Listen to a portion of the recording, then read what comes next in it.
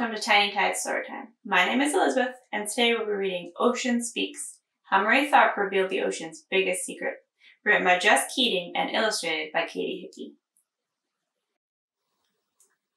The beach was a blanket of squishy, soft sand, and Marie wanted to feel it under her feet. Shoes off, socks off. The ocean stretched out before her like a big blue mystery.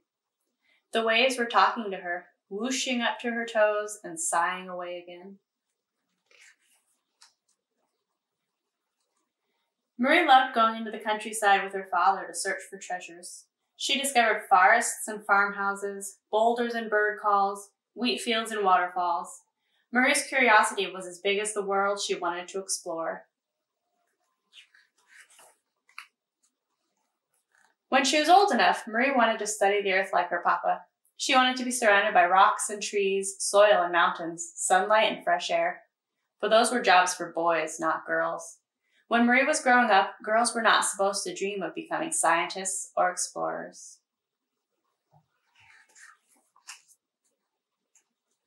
Instead, she had to take art classes. Marie sketched in her notebook. She learned about stylish outfits, shapes, and designs, and she stuck her sculptures together with gum. Marie did not take art for long.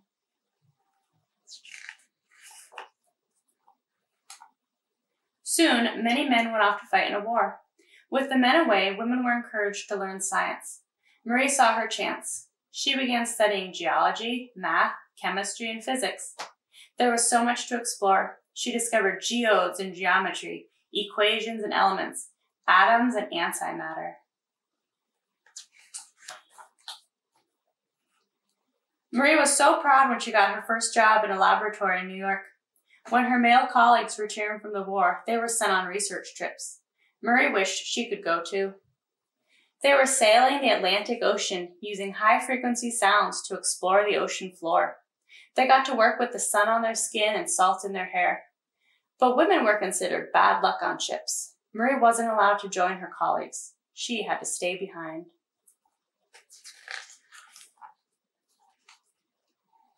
Box after box full of depth measurements were sent back to the office. Marie's job was to use the data to create a map of the ocean floor, plotting every point on paper.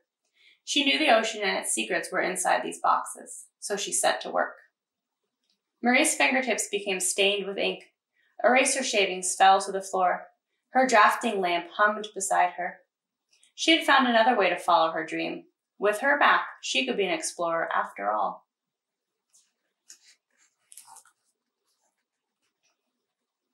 Instead of the vast open ocean, she dove into her tiny, cramped office. Instead of crashing waves, she sailed through reams of smooth paper. Instead of clouds, she dreamed of calculations. And instead of the dark, mysterious ocean depths, she swam through bottles of pitch-black ink.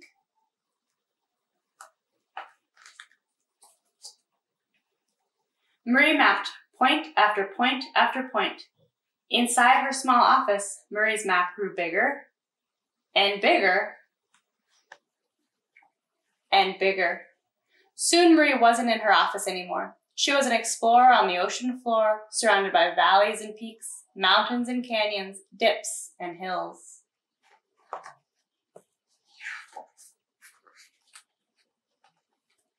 After weeks of work, Marie looked at her map. Something was wrong. There was a deep rift valley on the floor of the Atlantic Ocean, a long crack with mountainous peaks on both sides. The ocean was talking to Marie again, but what was it telling her? Marie showed the map to her colleague. He yelled. He argued. It must be a mistake. Nothing but foolish, silly girl talk. He told Marie to redo her work. She knew her map was correct and was eager to prove it. Marie dove into her paper ocean once more, and again the Great Rift Valley appeared. Like a seam on a baseball, the rift circled the earth on the ocean floor. Earth's crust appeared to have moved and shifted apart somehow. Despite her evidence, nobody believed in Marie's work. One man, an explorer named Jacques Cousteau, decided to prove her wrong. He sent his cameras down, down, down. He expected to film an empty ocean floor with no Rift Valley in sight. He was wrong.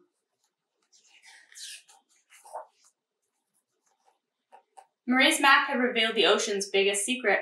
The Rift Valley was as real as any valley on land. There were mountains beneath the waves, hidden by the ocean's great depths. Marie had discovered what would soon become the largest known mountain range on our planet. Her map became famous. Because of it, scientists started wondering, how did the ocean floor move like this? Was it still moving? What other truths could we learn by studying the hidden depths? Marie's map opened the door for us to better understand our planet.